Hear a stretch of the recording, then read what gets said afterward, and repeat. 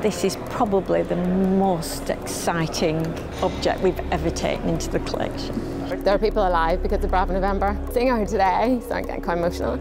It's like she's got here and she's finally able to rest. It was a pretty great day. Yeah, there was a bit of a happy dance. There was a bit of cheering and fist pumping and these sorts of things as well.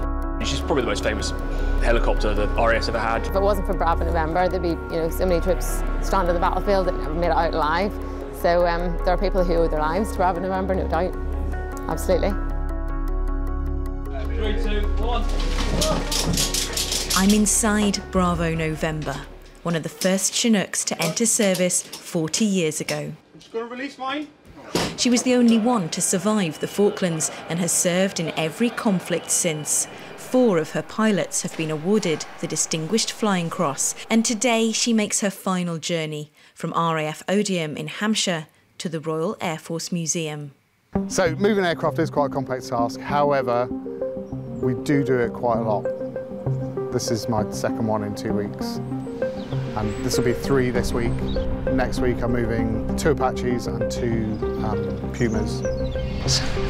Some bits are honestly that simple, so we'll just a quick little bit of bubble wrap and some tape just to prevent it from having damage.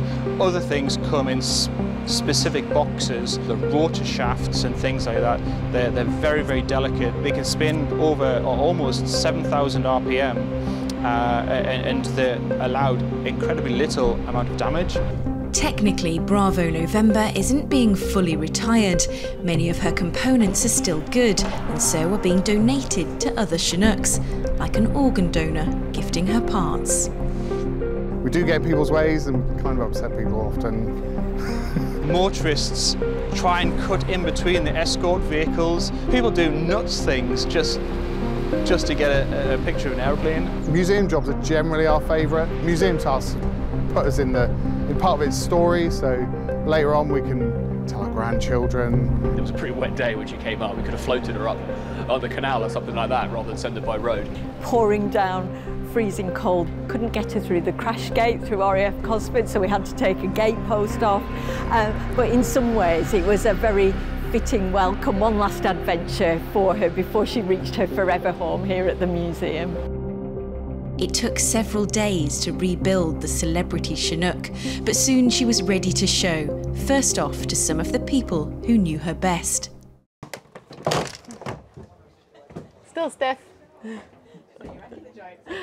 Oh, they're always stiff. So this little hatch here, you just lift that up and then you slide the door down, but it's always stiff, and it still is. Liz McConaughey flew for 17 years on Bravo November. It's on this aircraft she completed her first and last flight in the RAF. It really does just still smell exactly the same. It sounds really silly, but the ramp of a Chinook to me is the most important part of the aircraft. Yes, the cockpit gets you where you need to go and the pilots get you where you need to be, but if it wasn't for this ramp and all the people and the things that come over the ramp, the aircraft wouldn't have its stories. As the #1 crewman out in Afghanistan, you would obviously move to the other side where you put the ramp down, and then you'd look out to see what was happening out in the 6 o'clock. Either it would be 1 stretcher coming towards you or 4 or 5 stretchers coming towards you, in which case obviously you had to prep the aircraft for what was about to come on board.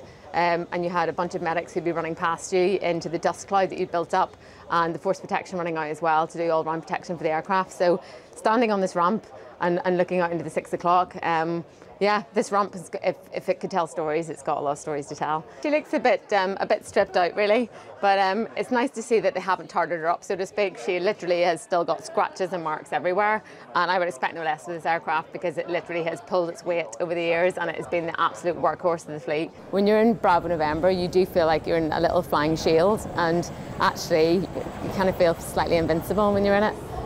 Because you just know she's going to look after you. And that's what it's like. It's like you know that the aircraft's going to look after you. The aircraft itself is just a fantastic aircraft. It does what it says on the packet every single time. The answer's 2 Chinooks. Now what's the question? Bravo November is just a particularly special one.